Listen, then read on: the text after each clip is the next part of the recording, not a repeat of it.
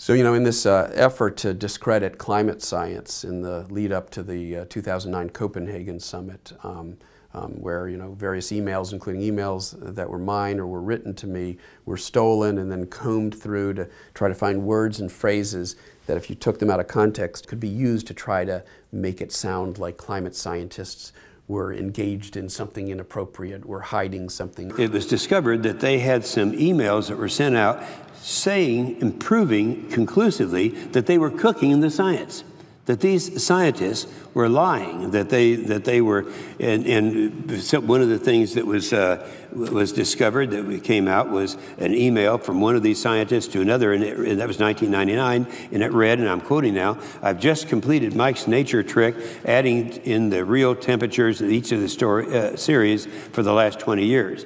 In other words, they were cooking the science at that time. They combed through thousands of emails looking for even just one little short phrase that they could use to try to attack climate scientists. And one phrase that they seized upon was an email to me and some other scientists from my colleague Phil Jones of the University of East Anglia, where he referred to a trick that he used in this graph that he was preparing. And as all scientists and mathematicians know, a trick is a term that's used to describe a clever solution to a problem. Here's the trick to solving that problem. Or, this is a trick of the trade. We even use it that way in some of our sort of popular lingo as well. And what he was referring to was just a clever way to compare these paleoclimate temperature reconstructions that go back, 1,000 years with the modern warming shown in the instrumental record, because the paleoclimate data actually don't come up to the present, because many of these corals and tree rings were obtained back in the 1970s or the 1980s, and so they don't come up to the present. So if you want a complete depiction of what's happening, you wouldn't stop at 1980. You would also show what we know happened since 1980, because we do have thermometer records since 1980. Adding in the real temperatures of each of the series. And so that's what he was doing, finding a way to show both pieces of information together so that you got the whole picture. This was for the cover of a government report. It was for non-experts. So he wanted to simplify this as much as possible so that to an uninformed reader, it would convey in a simple way what we know about long-term temperature changes. The most distinguished scientific journal in the world, the journal Nature, with a very austere, very conservative editorial board, weighed in quite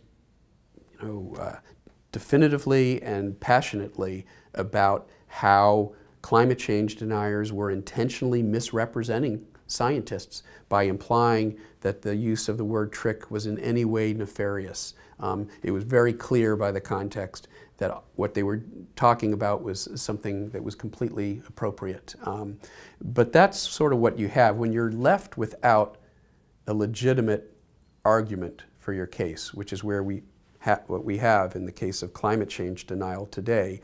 All you've got to turn to, apparently, is innuendo and obfuscation and misdirection. And this was just another example of that. The full quote talks about Mike's trick and also hide the decline. Could you explain, not just briefly, what the hide the decline is referring to, and what did that have to do with anything? Yeah. So what the critics also tried to do is to take two different phrases from the same email that appear at opposite ends of a very long sentence and splice them together. So you actually heard there were people out there claiming that the email talked about using a trick to hide the decline, using Mike's trick to hide the decline. The email doesn't say anything of the sort. The hide the decline is referring to something else later in the sentence. What Phil Jones was talking about was that one particular climate reconstruction that was shown in his comparison that had been performed by Keith Briffa and colleagues at the University of East Anglia.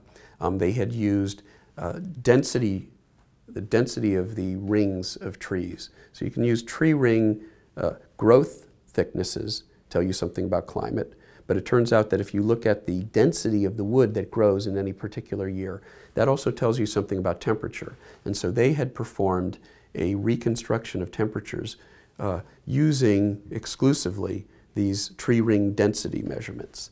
And for various reasons that have been explored for now nearly 2 decades, these particular measurements track temperatures very well until about 1960, and then they began to diverge.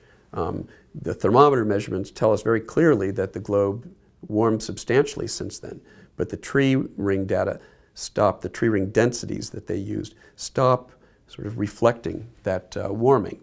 And at the time, in fact, before that email ever was written, they had published a year earlier a paper in the journal Nature talking about this problem. It was hardly something that was hidden or nefarious. They were well aware of this problem, and they stated very clearly in that paper in 1998 that because of this problem, you should not use the post-1960 data to depict temperature changes. And so what Phil Jones was talking about in that email was he was hiding, all he meant was not misleading the readers of this report by showing them this very misleading post-1960 tree ring density data, because they wrongly convey what was actually happening with temperatures. And we have thermometer measurements that tell us what actually happened with temperatures. So he was literally saying, for this simple graphic that's supposed to convey to this lay audience what we know about temperatures over the past 1,000 years, let's not show this bad data that will confuse them and mislead them. But somehow that was parlayed once again into something nefarious, something inappropriate by some very cynical, bad faith actors who were using this misdirection and confusion really as a distraction to make sure that there were no meaningful negotiations in dealing with climate change at the upcoming Copenhagen summit in 2009.